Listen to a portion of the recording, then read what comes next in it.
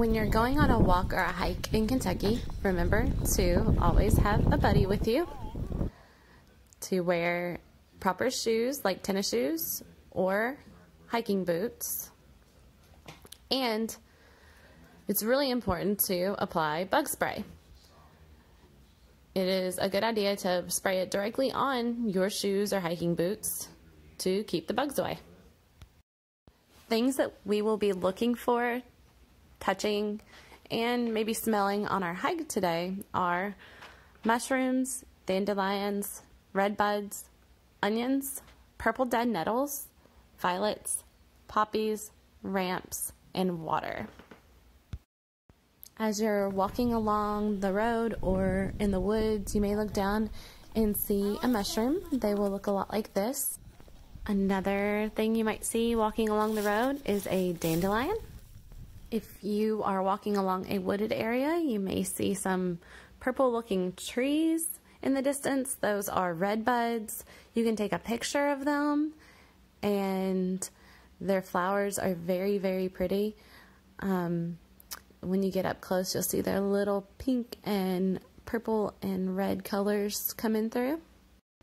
Whether you're walking around your yard or in the woods, you'll probably find some onions this time of year sticking up, a little taller than the grass. If you pull the bottom of those up, you can put them up to your nose and give it a sniff, and you'll smell them and know for sure if they're onions or not. Another plant that you can do this with are these purple dead nettles that are sticking up this time of year. Some other flowers you might see are blue violets or pine violets, which are yellow, or even some yellow poppies, which are especially pretty this time of year. Poppies like to live in moist areas, so where you find them, you may also notice some water.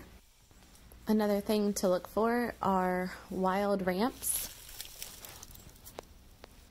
As you're walking around, if you find some mushrooms growing on logs, you can pick them and take them home for a little activity, which I'm going to show you how to do.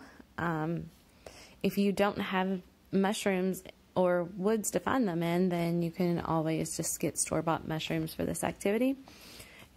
You basically will need some kind of glass jar, like a mason jar or a jam jar, or I have here a cake topper. You will need a pair of scissors to cut the stem off of the mushroom and cut it as close to the cap as you can. Then you will take your mushrooms and sit them on top of a piece of paper, and you can experiment with different mushrooms to see what kind of different spore print they leave. You'll need a little drop of water on top of each mushroom after you sit it on the paper, and it's really kind of important that you don't put too much water on them for this to work, so you just want to be really frugal with your water.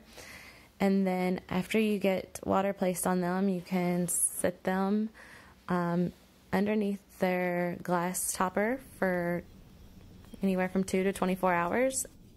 Here's an example of one that I let set overnight. If you do a quick search online, you can find directions for how to make mushroom spore prints with supermarket mushrooms. One particular website is howiemontessori.com.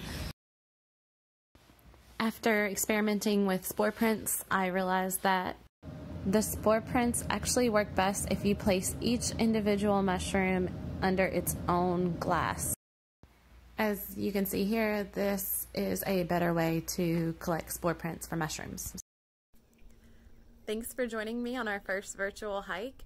I hope everyone is staying safe and healthy at home, and I look forward to sharing more of my adventures with you in the next few weeks.